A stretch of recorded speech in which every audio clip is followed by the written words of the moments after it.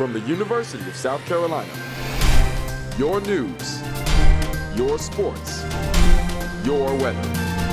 Carolina News begins now. Hello, and welcome to the Carolina News FastCast. I'm Todd Heath reporting to you from Columbia, South Carolina.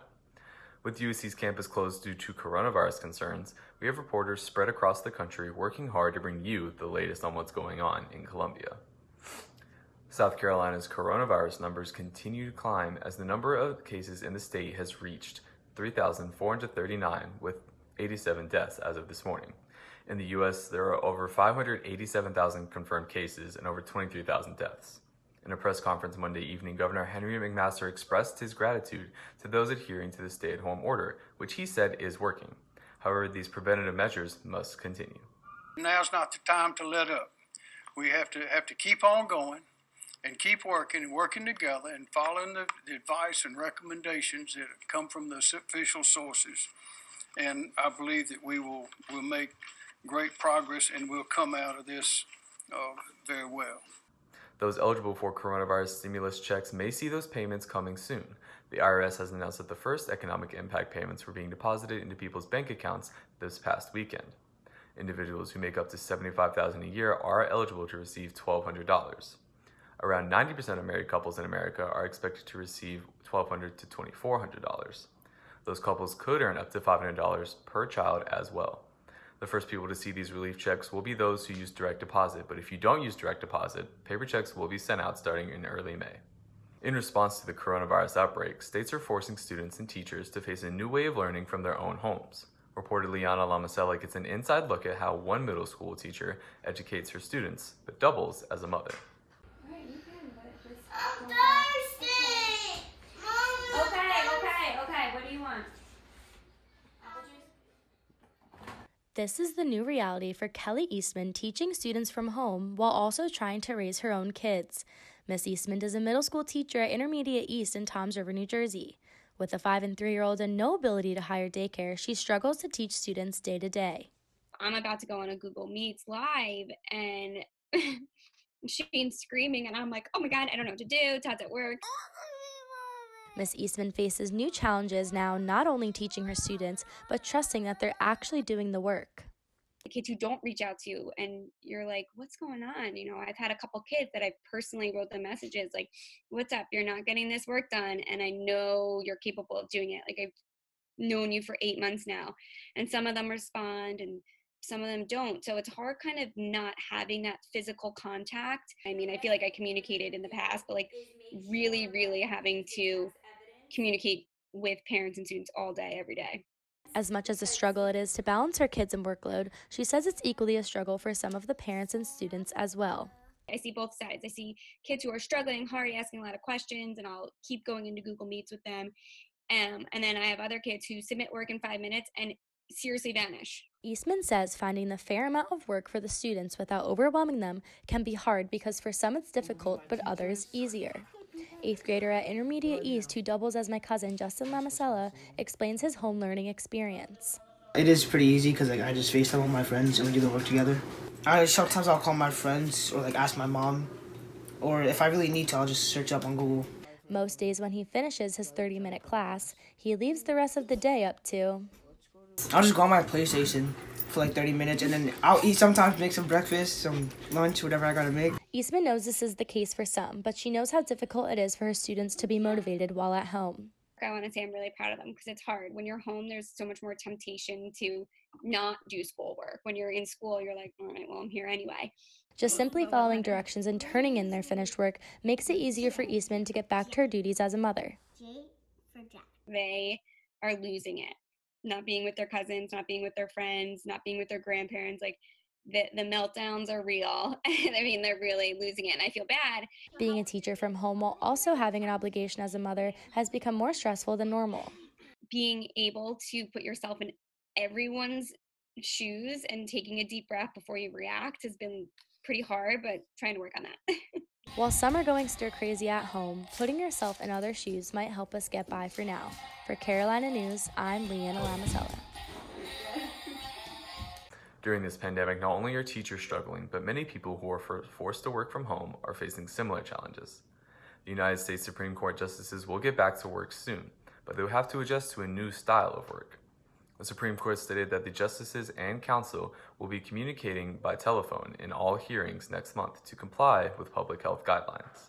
The main topics of discussion will be President Trump's unreleased tax returns, the faithless electors of the Electoral College, and President Trump's attempt to weaken the contraceptive mandate.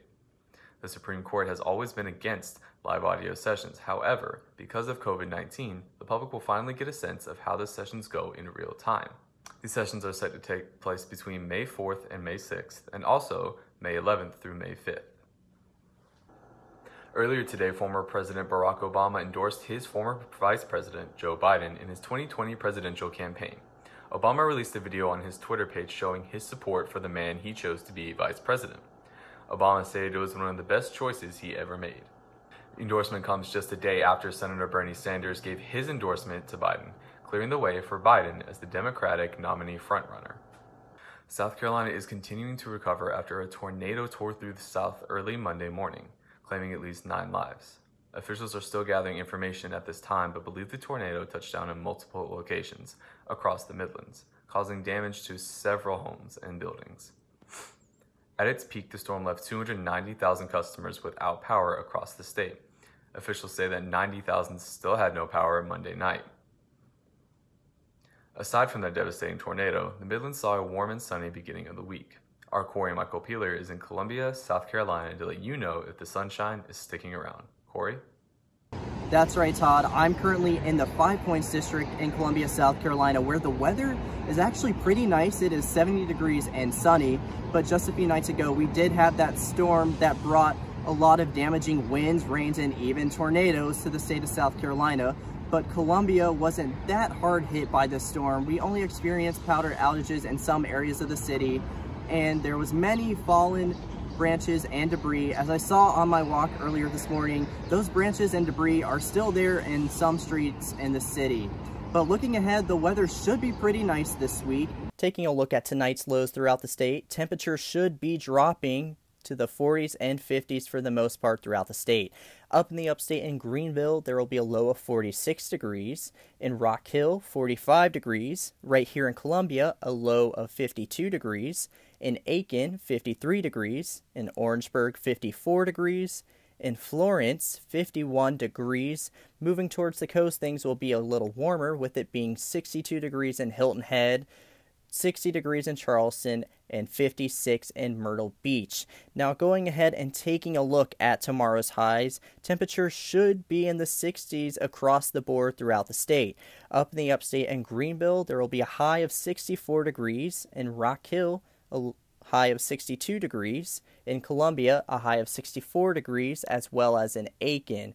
Down in Orangeburg, there will be a high of 62 degrees, as well as in Florence. And moving towards the coast, once again, things will start to warm up a little bit tomorrow, with it being 67 degrees in Hilton Head, 64 in Charleston, and 58 in Myrtle Beach. Now taking a look at our 5-day forecast, tomorrow it'll be partly cloudy with a high of 64 degrees and a low of 43. On Thursday, it'll be sunny with a high of 71 and a low of 48. And moving into our weekend, things will start to warm up a little bit, with it being mostly sunny with a high of 77 and a low of 60 degrees on Friday. Now moving into our weekend, the rain will be coming back, and we will be experiencing thunderstorms early on in the day on Saturday, but the temperatures will be warmer, with it being a high of 80 and a low of 60 degrees on Saturday. In closing out our week, the rain will still be around on Sunday, but it'll be a high of 75 degrees and a low of 56. Looking ahead throughout this week, we will be experiencing some nice weather, but again, we are under that worker home order, but that doesn't mean that you can't go outside for your daily exercise and even just to enjoy this nice weather we're having. Reporting in 5 Points, Cory Michael Peeler, Carolina News.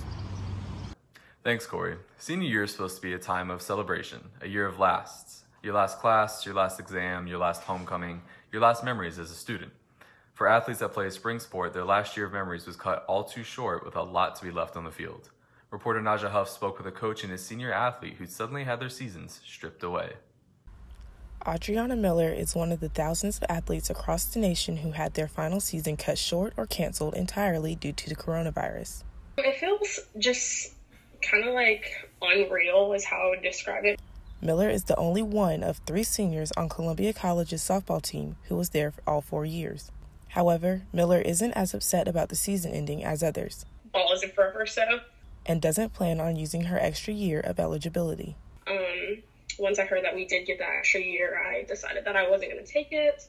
I have to go to grad school. It's just so much stuff on my plate that I feel like I couldn't handle softball on top of that. Unlike Miller, the athletes on Coach Warren Yours team don't get the option of playing another year at their level. You know, I feel bad really for the seniors. Yor is the head coach of the girls' track team at Ridgeview High School in his 6th season. According to Yor, some athletes were able to make verbal commitments, while for others, the season ending early has made it difficult to get scholarships. May have interest in some girls, and they may not be ready to pull the trigger to say, hey, we have a scholarship for them. At this point in the season, Yor and his team would be in full swing preparing for regionals on the road to the state finals again. Like you said, at this point in time, it's kind of like, okay, we're rocking and rolling. We're getting ready to, gear up for win another region championship. And Columbia College softball will be preparing for conference, something Miller was looking forward to reaching for the first time this year.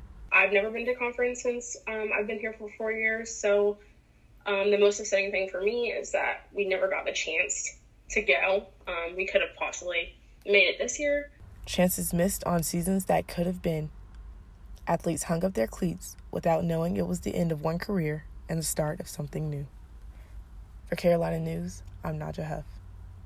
Spring athletes on the high school and college level aren't the only ones who've had to change their plans due to coronavirus. Phoebe Murray tells us how the NFL is modifying their upcoming draft to comply with social distancing. Phoebe? That's right, Todd. The 2020 NFL Draft, set for April 23rd through the 25th, was originally scheduled to be in Las Vegas. It'll now take place from ESPN's headquarters in Bristol, Connecticut, due to the coronavirus pandemic. NFL Commissioner Roger Goodell will introduce picks from his home in Bronxville, New York. Draft hosts and a limited number of commentators will be in studio, but they will adhere to social distancing guidelines. The league previously announced that the NFL Draft will also feature a draft-a-thon, which will pay tribute to healthcare workers and first responders. Funds will help support 6 national nonprofits and their respected COVID-19 relief efforts. In Carolina Panthers news, Christian McCaffrey signed a 4-year, $64 million extension yesterday, becoming the highest paid running back in NFL history. ESPN's Adam Schefter was first to tweet the news Monday afternoon. McCaffrey would be averaging $16 million per year. The outbreak has also taken a toll on football players trying to get to the NFL. Tavian Feaster, who has worn both orange and garnet, was relying on USC's Pro Day to show off his skills to NFL scouts and coaches.